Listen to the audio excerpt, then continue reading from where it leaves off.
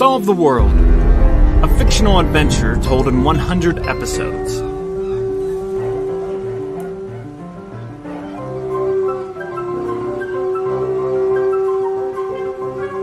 This week, episode 23, On Open Seas.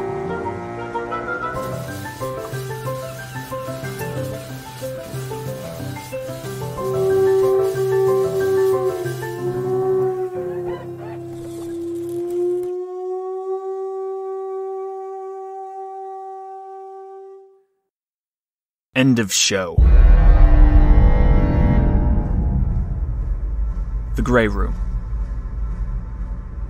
Of the Grey House. Of the Grey Continent. Of the Grey Dream. Jennifer Dash hadn't had a restful night's sleep since joining the Orion. Weeks of tumultuous, undulating grey walls were wreaking havoc on Jen's disposition. Most nights, viewing her surroundings from a forced third-person perspective, staring down at herself from somewhere above, Jenn hid from her own dream state. She'd managed, on nearly a nightly basis, to crawl underneath her bed in the dream. There, underneath the great weight of the levitating mattress, she'd cover her ears, trying not to speculate on how she could still somehow watch herself from up above, even though she'd hid away under the bed. The reason for hiding, of course, was what lay just beyond the menacing walls which shook, wilted, and seemed to breathe with every passing moment. The cat-themed man. A furry body with shrill, high ears, a tail, whiskers, and the unmistakable mug of Thomas Flusher O'Malley. He beckoned her. Flusher beckoned the sleeping Jenn to come through the grey walls, to push through to where the dead sleep. This beckoning, more than just audio, played out in the room like a sound wave ripple through the air. It was a cat call, yes, but in the perversity's meowing, a hidden voice whispered, "Come, Jenn. Come to us. See how it really is." For this reason, night after night, unwanted visit after unwanted visit to that dream house, Jenn plugged her ears and hid herself away under the bed. But dreams don't work the way waking life does. One's efforts to avoid conflict, to suppress fear, only elicits further confrontation. There's no denying the dream witch, her curse. Deep in her mind, Jenn surmised on this night, during this particular dream, that maybe the only way to end the torment, to end the hell of repetition, was to wade into its depths. Flusher the cat couldn't really hurt her here, right? He couldn't reap his vengeance for real, could he? Not in this life. And so, it was only prudent, it was only reasonable, to answer his howling siren song, to face the music and push through the grey, tonight, right here, right in this moment, right now.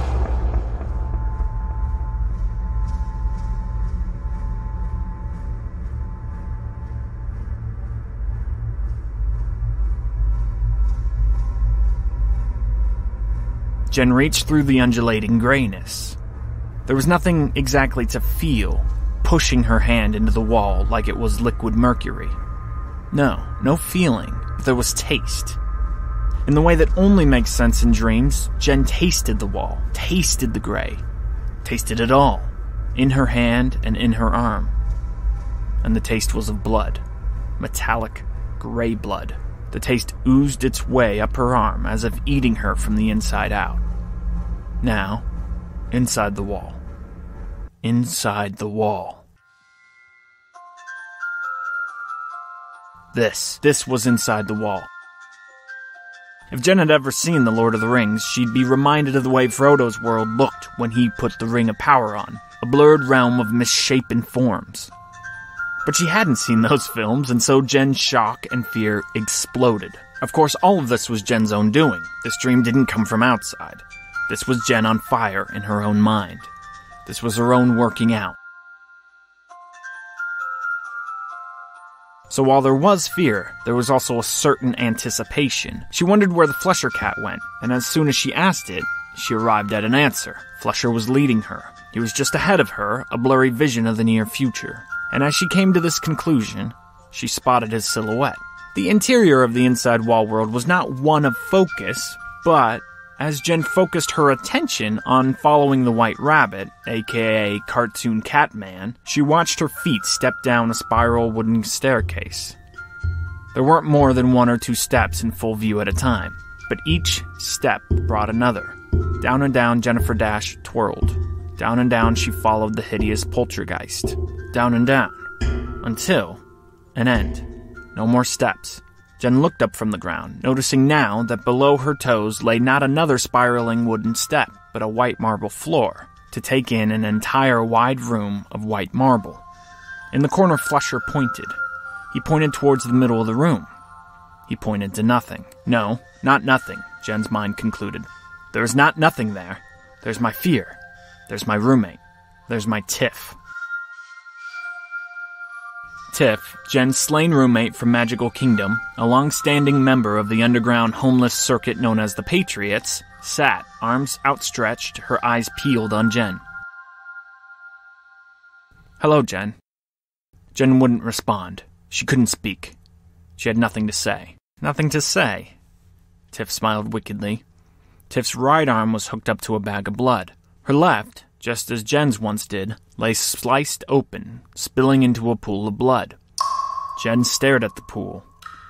The blood was so dark, far closer to black than any sort of red.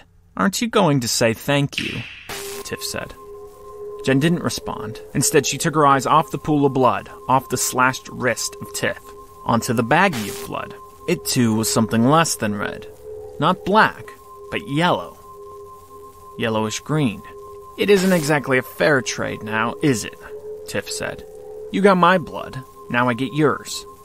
But I gave you the best of me, my pure heart's blood. That's what you got." As Jenn tried to comprehend Tiff's words, she looked at Tiff's head, trying to see if the head wound she endured was visible. Maybe the injury had healed. Maybe Tiff was okay. Maybe she never actually killed her. Maybe Tiff never died. "The funny thing is, now you carry me with you everywhere you go. It'll be my blood in your eyeballs that first beholds great Leviathan. It'll be my blood in your heart that finally solves the world. In a way, you're more me than you. You've been drained and filled up with all of me. Kind of romantic in a way, isn't it?" The walls caved in on Jenn, her heart racing. Cat Flusher O'Malley appears in front of her face, nary an inch away from Jenn's lips.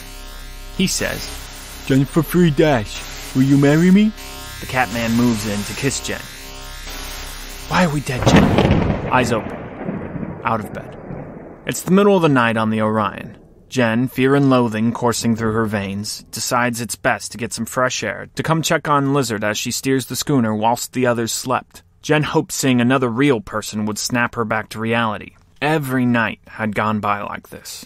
Jenn awaking from some grotesque dream, then making her way in long johns out to talk to the Lizard at the helm and look out over the deep black of the Pacific's unending night horizon. In the end, she'd chosen South America, and mostly had felt good about that decision. Jenn didn't like that the crew rested its fate on her decision, a decision between 2 places she'd never been. How was a 17-year-old supposed to make a decision like that? She'd never been on a boat before, let alone been to South America, or Africa for that matter. Was Mecca even in Africa? Jenn wasn't altogether sure. At any rate, the crew of the Orion accepted Jenn's decision with relative ease. There was some snickerings of how, of course, Miles Faw, the resident mental magician, got his way, but overall no dissenter appeared outwardly to treat Jenn worse for her conclusion. That was weeks ago, and now, just days out from shouting "Land ho!" and making inland for the eponymous quiet room, Jenn felt at ease on the ship, except of course for the dreams, and the exhaustion derived therein from the nightmaric nightly tradition.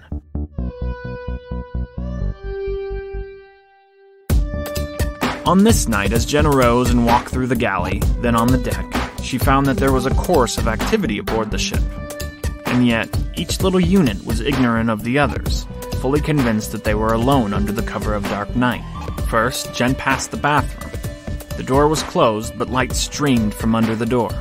The ship's bathroom was a tiny little thing, and being the only bastion of internal relief, there was often a line for its usage.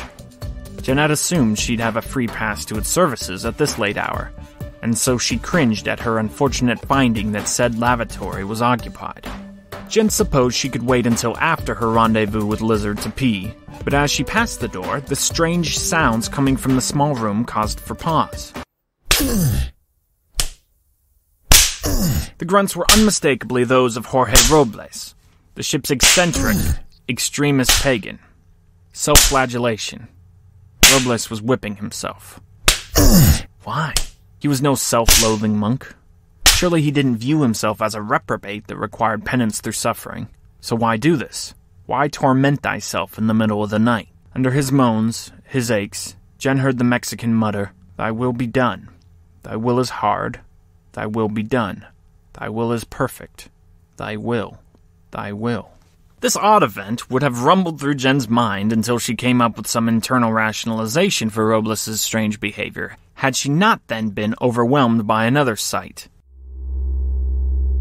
On the kitchen table, on full display for any passerby, as Jenn so happened to be on this evening, Merkel and the first mate of the Orion hunched themselves over the body of a small monkey. There was no denying the sight. There it was, as plain as day, a midnight autopsy. Both doctors wore masks over their faces as they cut at this poor simian's brains. The two were in such ecstasies of concentration that neither noticed Jennifer as she tiptoed right on by and climbed the stairs up onto the deck. The ocean air in her hair and on her face did Jenn some good. The ocean was real, the waves confident and consistent. These realities had concreted themselves as forces of good for Jenn. Sure, every day for the first 6 days on board brought with it vomitous bouts of seasickness. But that was a small price to pay for a fine reality, a pulsing, thick reality, not like the dreams beyond the gray walls. Those were manic, ever undulating, and brimful of guilt married with deception. The ocean blew away such illusions, and made visions of monkey autopsies lose their luster. Thankfully. Jenn made her way to the helm. Lizard, faithful woman she was, peered ahead as she kept her hands on the wheel. Good evening, Miss 3. Good evening, Lizard. Any Blakean visions tonight? Not yet. Lizard had so obsessively talked of William Blake that Jenn had begun to address this with a new assortment of vocabulary terms. A thought of inspiration was a Blakean vision. A new plan or idea was a, quote, compass path, while new experiences that one couldn't understand were to be labeled as songs of innocence. That left experiences in which one could gain insight as songs of experience. To this end, Lizard currently spoke. I had a song of experience today. Oh yeah? How's that? I passed Sir Isaac's room while Alf talked to him. The captain wasn't angry at all. Really? And you understand this? He asked Isaac why Isaac wanted to go to Mecca. Isaac's answered that question 100 times already. He gave a different answer this time. Really? Isaac has a secret agenda? I don't think so. But he said that the stars point him there. Like, how? Is that a metaphor or something? No. Sir Isaac's an astrologist. What? No. Isaac's a man of mathematics. Why would he be into that type of voodoo? These two, mathematics and astrology, are not divorced in the way you might imagine they are. So you know what he was talking about. You know what the stars are saying. No, but Alfred seemed to understand. So what's your conclusion? What insight did you gain? I'm left with more questions than answers. Still sounds like a song of innocence to me. I believe Isaac and Captain Elf are not so against each other as they appear. You think they're faking it? You think they're just putting on a show, acting like they hate each other all the time? I think so, yes. Had Jenn had more faith and trust in Liz, she would have opined about the monkey autopsy she just witnessed. But as things were, Jenn still was yet to feel particularly chummy around the elephantitis victim. Years ago, Jenn had caught a documentary on TV about a one Mr. Joseph Merrick, the man well known in history for being given the circus title, the Elephant Man. He died a sad life, but Jenn recalled that the man had a sweet disposition, and one short poem Merrick often quoted stuck with her. The poem read, "'Tis true my form is something odd, but blaming me is blaming God. Could I create myself anew, I would not fail in pleasing you." But Elizabeth, aka Lizard, was not like Mr. Merrick. She talked with such consistent fervor for a future or a vision or a destiny or God knows what. Jenn could never quite grasp Elizabeth Schumacher's M.O., and because of this, Lizard remained, day in, day out, an obscure figure for Jennifer. She felt that at any given moment, Lizard would sell Jenn off to the highest bidder if it offered Lizard a glimpse at the divine. Therefore, it was best not to speak of midnight monkey postmortems.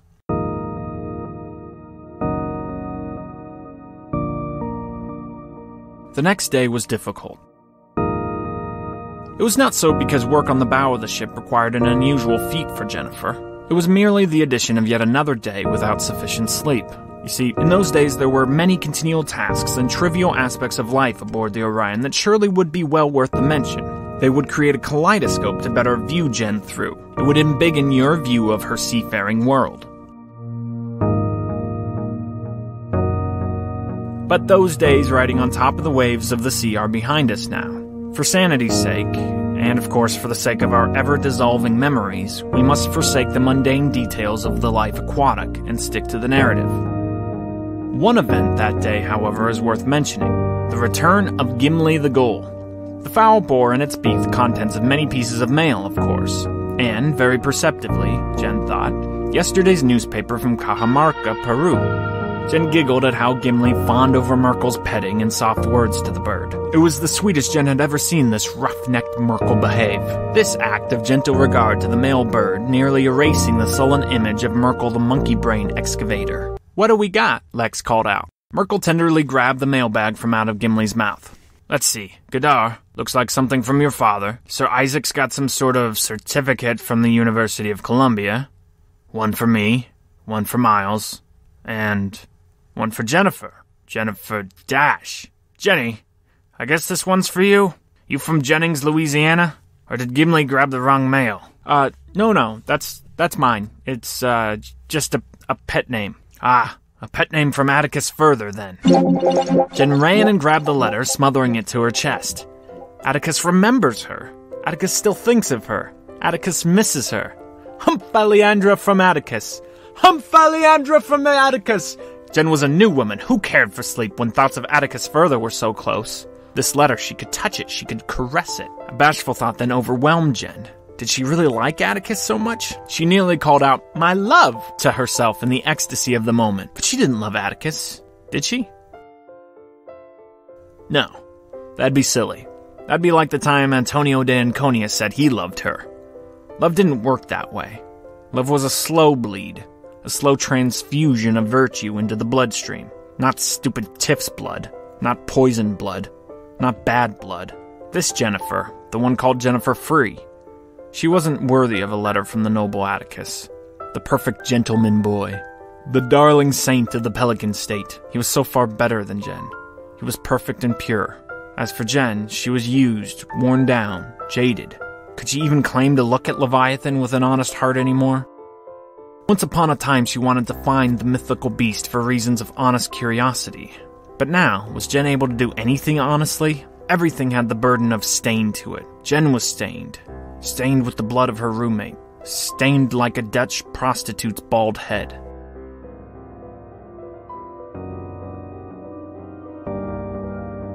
Meanwhile, half the crew was breezing through the local Peruvian newspaper. Jenn would come to find out later, everyone on board the Orion, save Miles Faw and herself, of course, spoke Spanish fluently. That's what Jenn got for climbing aboard a ship of idiot savants. Not the headline, but a sidebar column of the newspaper reported the reappearance of the fabled figure Pishtaco. The report spoke of 3 people, one of them a child who said they spotted a fat, quote, white demon feeding on the carcass of something. Naturally, being of good cheer collectively and having no real concept of the dangers that lie ahead, no member of the Orion that read the article put much stock in the rumor.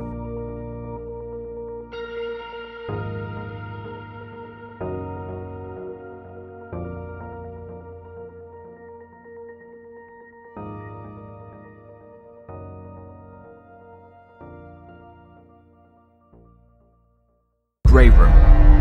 Again. Curses. There's the cat man. Here's the blood taste in the arm. Now the spiral wooden staircase, one step at a time. The marble room. Tiff. Blood in one arm. Blood out the other. But wait, look again. There's a change. The blood. The pool. The pool's gone. Gone is the cylindric pond of wrist gore. In its place, in its stead, a green flame burns. The blood falls, drip-drop, into a vacuous green flame. The same as the one Dolores Burden had danced around. St. Vitus's fire. The flame of Pied Piper. The vengeance of that cruel angel, that child napper.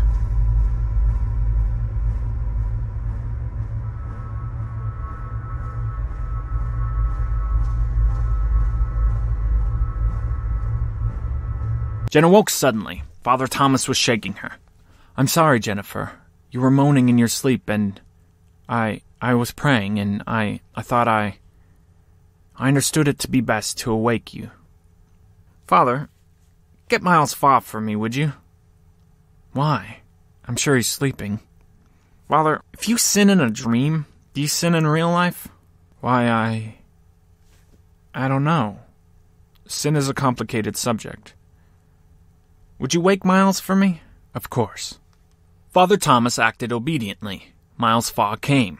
There was something about being woken up in the middle of that reoccurring horror that leveled a surge of decisiveness in Jennifer Dash. Her blood swelled with instant clarity.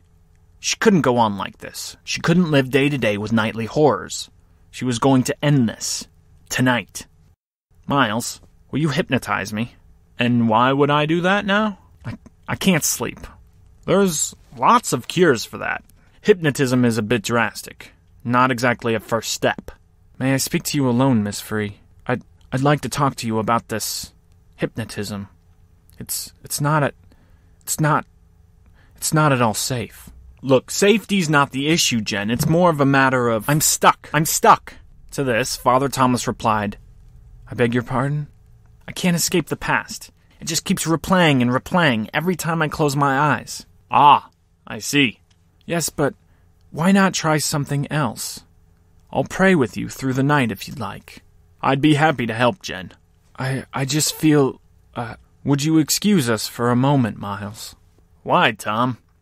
"No, he doesn't need to leave," said Jenn. "Yes, but there's some things I really think you should take into account. You woke me up, Father Thomas. Do you want to know what I was dreaming of?" No answer from either man. "There's this guy. Dressed funny. Old-timey funny," Jenn said. "Medieval, even.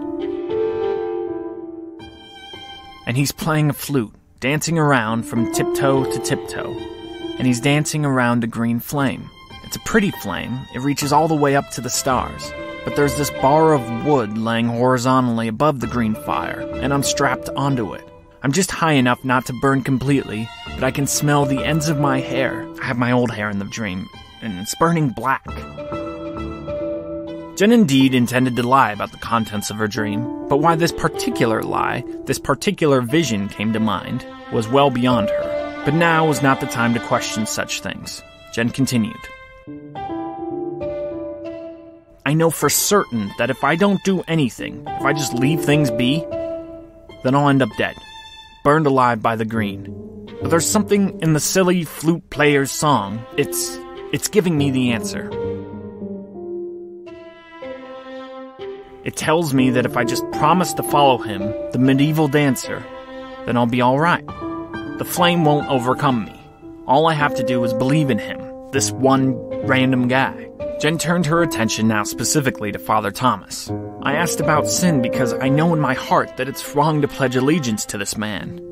Somehow, I know he's evil.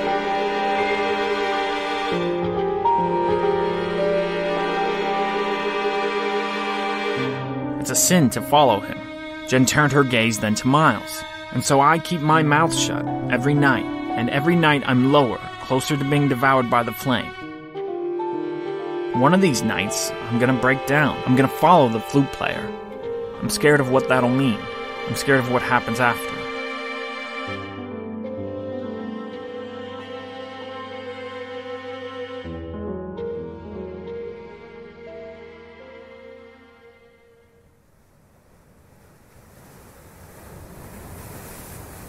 The methodical crashing of the ocean current against the boat was the only sound heard by the three souls that moment. Jenn liked it that way. She was selling her story wholeheartedly, and the two men were eating it up. She'd set the table well enough, now to feast, now to get what she really wanted. Miles, can you replace my dream with something else? Under hypnosis. Yes. Well, theoretically, yes. I don't see why not. The priest stammered. I can't abide by this. Do what you wish. Good night. Wait, Jenn said firmly. Miles, you'll put me under. Father Thomas, I want you to replace my dream. Replace it with something good. Something wholesome. I don't understand. Miles said blankly, she doesn't trust me. She doesn't trust what I'll fill the gap with. Slowly, Father Thomas smiled. Smart girl. What shall I say, Jennifer? Just tell a story. A good one. I don't know any good stories. Tell a Bible story, Miles offered. No, Jenn said resolutely. The last Bible story I listened to got me into this big mess. Just tell me a story from your heart. Father Thomas saw in his mind a field of wheat. This image always appeared to him whenever he came to a peaceful answer to his internal questions. He smiled again. I think I've got something. Will you do it, Miles? Half smirking, half grimacing, Miles responded. So you trust me enough to let me take control of your personal computer, just not enough to let me add my own software? Yeah, something like that. Well, it's 2 a.m. Why the hell not?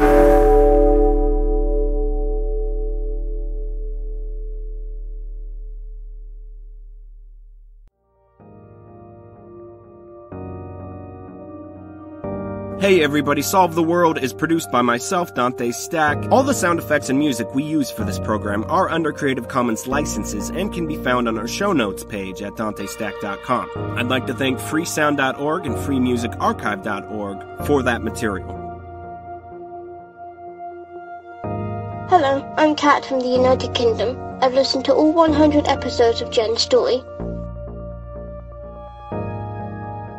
Next time on Solve the World, the Orion must make yet another decision, make contact with a lone boat that violently doesn't want to be reached, or continue on, ignoring the ominous warning signs. Thankfully for Jennifer, despite whatever troubles she finds herself in, she will now be able to take refuge in the dream world. By the combined efforts of Miles Farr's hypnotic trance and Father Thomas's heartfelt story, come what may, Jenn can sleep merrily.